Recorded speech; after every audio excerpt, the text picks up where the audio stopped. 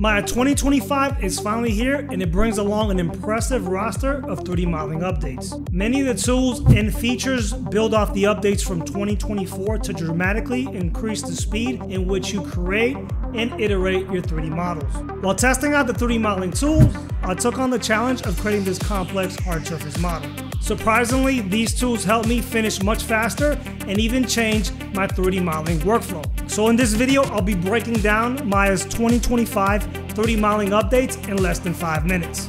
Let's get started. First up is Extrude Edge. In a perfect world, you do all your 3D modeling, then lay out your UVs. But many times, this is just not the case. If you end up extruding an edge, new UVs are automatically created on top of your existing UV layout, which kind of makes a mess of the existing UV layout that you have. This new update aims to fix this. It auto creates and lays out new UVs as you extrude the edge, making it easier to identify those new UVs and reintroduce them into your existing UV layout. And today's sponsor is me. Looking to turn your passion into an exciting career in film or video games? If so, I got your back. Enroll in the Hard Surface Masterclass and discover my simple step-by-step process to create professional 3D models. Unlock the 3D secrets that will get you hired. Register for free to this exclusive 3-part masterclass using the link down below. Bevel Boolean intersections.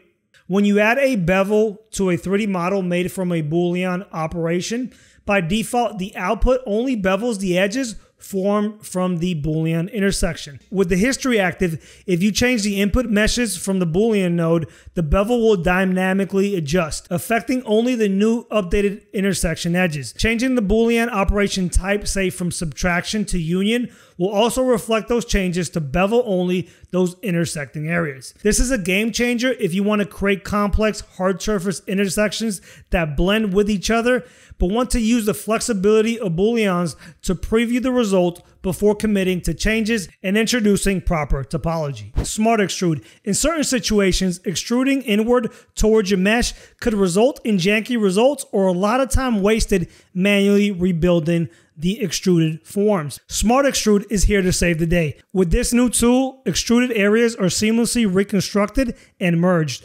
drastically reducing the need for manual tweaking of the resulting geometry. Smart operations like cut through, overlap, outward intersection management, and the removal of inverted faces at boundaries are all included. This dramatically can speed up your 3D modeling workflow, allow you to experiment with complex shapes, and spend less time dealing with cluttered, unwanted geometry throughout the process. Bevel Filtering. This is one of my favorite 3D modeling updates for Maya 2025, especially for hard surface modeling.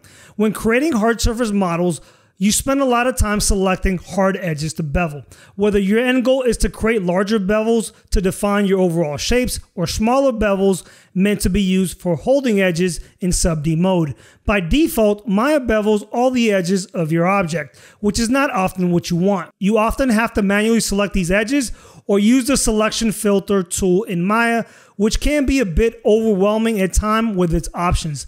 Bevel Filtering instantly upgrades your 3D modeling workflow by saving you precious time by quickly giving you a wider range of options to filter which edges get beveled. You have the selection filter that will bevel your selected edges. This is how you're probably used to beveling most of your edges. Here's where it gets interesting. You can tell Maya only to bevel hard edges, or if you need additional control, you could even define the bevel by angle, providing precise control over which edges get beveled. And that was it, folks. What did you think of Maya's 2025's 3D modeling updates? Which one was your favorite? Drop those in the comments section down below. While these Maya updates will definitely speed up your 3D modeling workflow, you still have to know the basics of topology. And to help you out, I made this video right here.